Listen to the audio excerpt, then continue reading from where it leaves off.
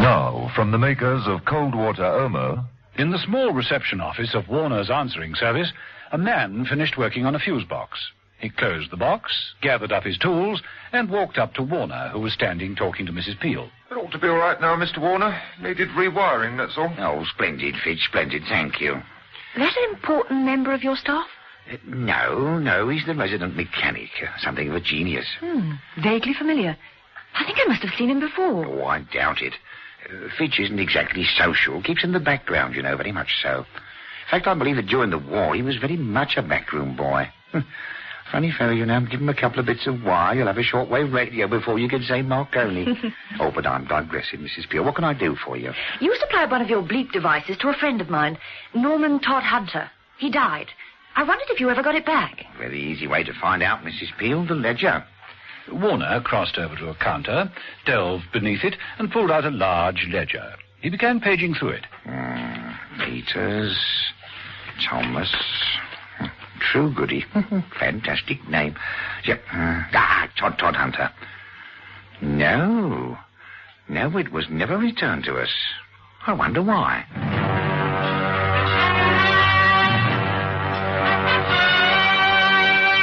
The Avengers.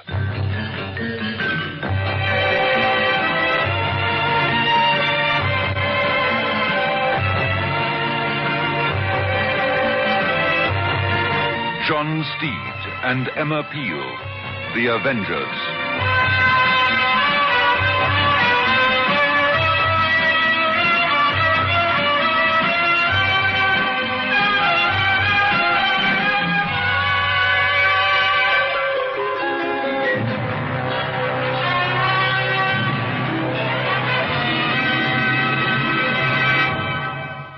Softness is a thing called comfort. Comfort is the wonderful new fabric conditioner that not only softens but actually rinses out hardness, rinses in a new kind of softness. Comfort leaves your wash refreshingly young and bouncy again. Just a little comfort in the final rinse gives a lot of comfort to your wash. Softness is a thing called comfort. Walls Ice Cream presents the new Pink Pussycat song. We've got strawberry and vanilla, half and half. That's on inside. White milky chocolate the way you like. All over the outside. Where walls Pink Pussycat now.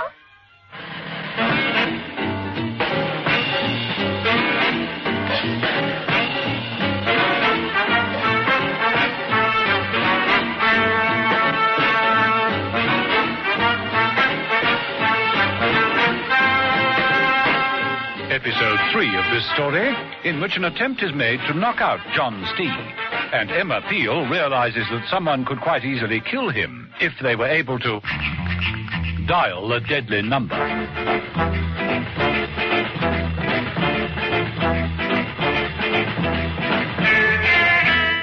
John Steed found himself becoming more and more involved in the world of high finance. He'd got to know and impress Henry Boardman and his partner John Harvey. Boardman and Harvey were merchant bankers and completely taken in by Steed's unlimited credit and fantastic letters of recommendation. Steed had got himself a broker, Brian Frederick Yule, and made many inquiries into the business dealings of such city men as Ben Jago, who seemed to have unerring judgment when it came to investments. At a dinner party at the Boardmans, Steed arrived, in immaculate evening togs, rather early.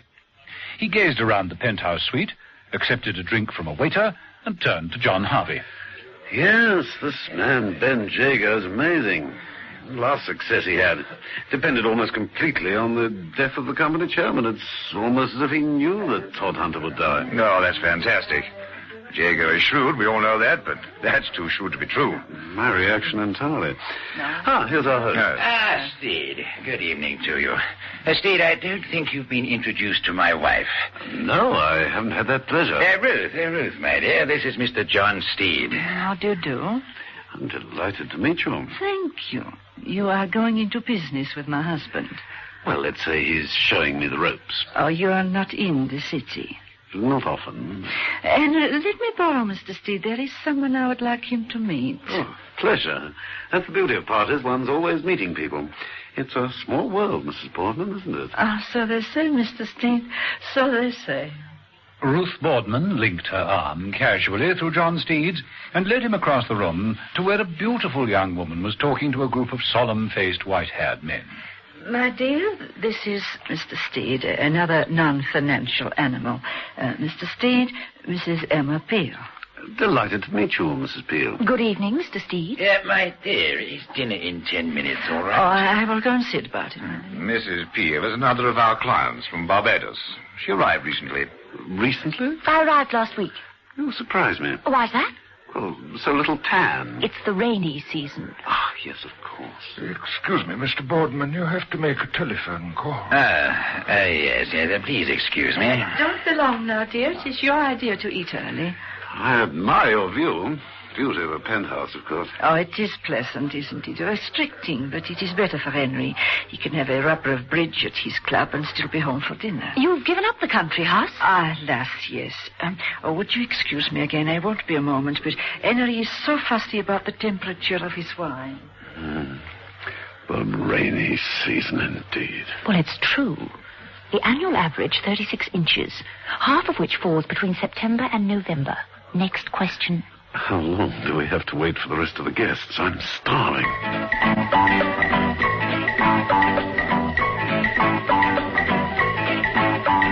One guest at the party was late. It was Yule, the broker.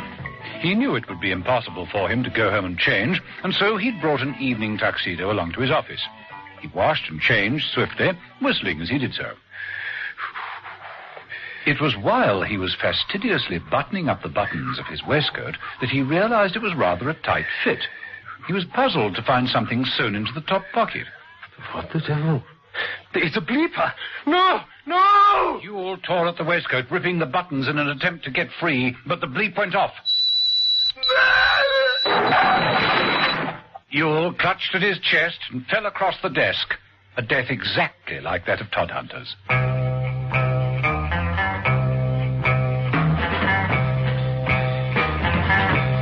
Back at the Boardmans, the dinner party had proceeded to the coffee, brandy, and cigar stage.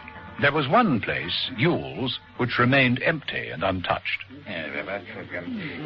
Typical. A fine broker, but his manners are atrocious. Oh, there may be some logical explanation. I was right about the wine, wasn't I, Mr. Steed? Oh, indeed, yes, Mr. Harvey. And I adore your sherry. And the brandy, impeccable. I thought brandies were judicious.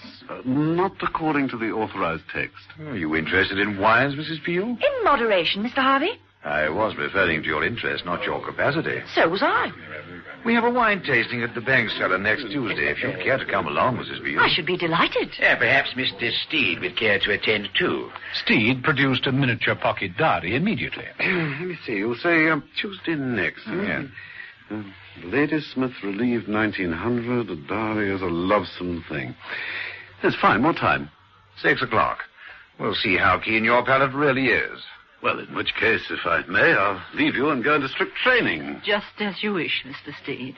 Mrs. Peel, can I drop you somewhere? No. You're not going to deprive us of Mrs. Peel's company. Oh, we will see she gets home safely. I have my own car. Oh, well, I'll say good night then. And many, many thanks for your hospitality. Thank you, Mr. Steed. Good night. Good night.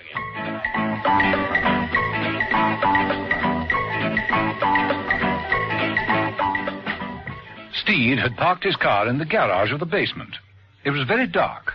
Steed's footsteps echoed hollowly as he tried to locate the parking bay.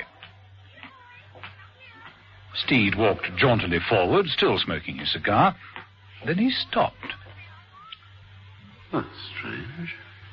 Cigarette stub. Still smouldering. We are not alone. Steed unbuttoned his evening jacket and reached for his gun. At that moment...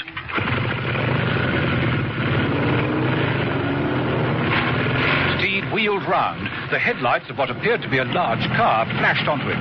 The headlights separated as two motorcycles roared down the length of the garage. Steed dodged the first bike. The sinister rider, clothed all in black leather and goggles, skidded round. The second made for Steed, lying on the ground. Steed threw himself aside in the nick of time. His gun fell from his hand. The bike seemed to be coming at him from all directions. Steed, caught in the lights, made a perfect target. The first bike returned to the attack. Steed whipped off his evening cape and threw it over the head of the cyclist. Blinded, the driver lost control, smashing into a packing crate.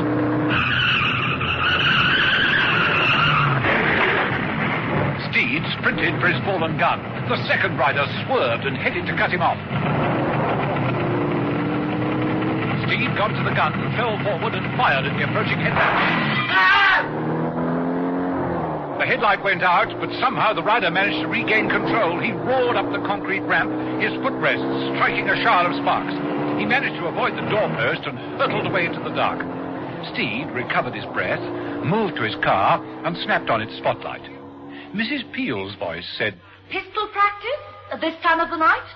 Is he dead?" Steed looked down at the body of the motorcyclist. Broken neck by the look of it. Dangerous sport, motorcycling. Well, let's take a closer look at him. Steed bent down and removed the dead man's helmet. Far cry from sherry and biscuits. He was a waiter. Yules, I think. The Boardmans were pretty anxious that you shouldn't leave with me, weren't they? Well, you think that they're in... Yes, indeed. They didn't want you butting in on a little surprise they'd prepared for me. You're guessing. Oh, I know that. Well, now what? Go back and confront them with this? No, I think that first, I'd better have a word with my broker. Right. Shall we go, Steed? I really think you need a bodyguard this evening. Applying for the job? If the pay's all right. Well, pay's not good, but I'll make sure there's plenty of perks. Let's go.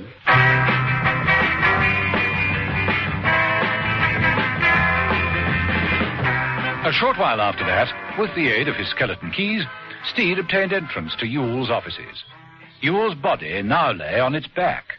Papers were scattered all over the room. Steed examined the body thoroughly.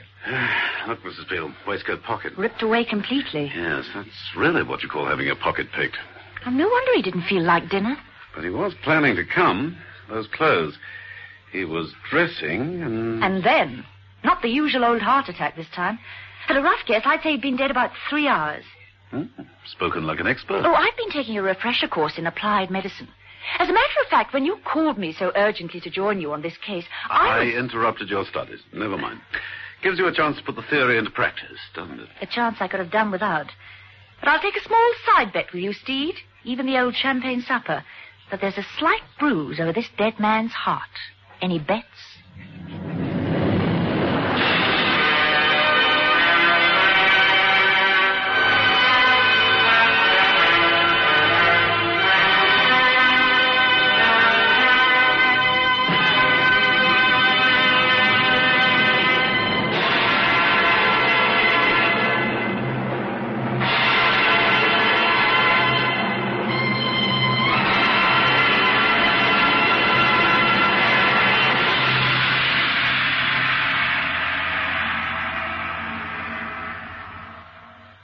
What is this new kind of cleanness women are discovering for their dishes? It's sunlight cleanness. What's sunlight cleanness? A fresh, sparkling cleanness you've never known before. Why fresh? New Sunlight Liquid has real lemon juice. And sparkling? Sunlight Liquid is concentrated. It's got the greatest grease-cutting power to give you sparkling dishes every time. And new Sunlight Liquid with real lemon juice means real economy. Just 1 teaspoonful washes a whole sinkful of dishes sparkling clean. Sunlight Clean. There's just no dirt that can stand up to the cleaning power of cold water Omo. Mrs. Gray of Durban has this to say. I can't even explain it. It astounded me. I was really and truly very astounded. Once an Omo user, always an Omo user.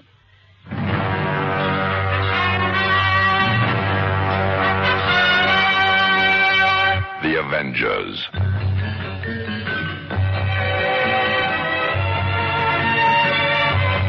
Listen every evening, Monday to Friday, to John Steed and Emma Peel, The Avengers, brought to you by the makers of Cold Water Omo.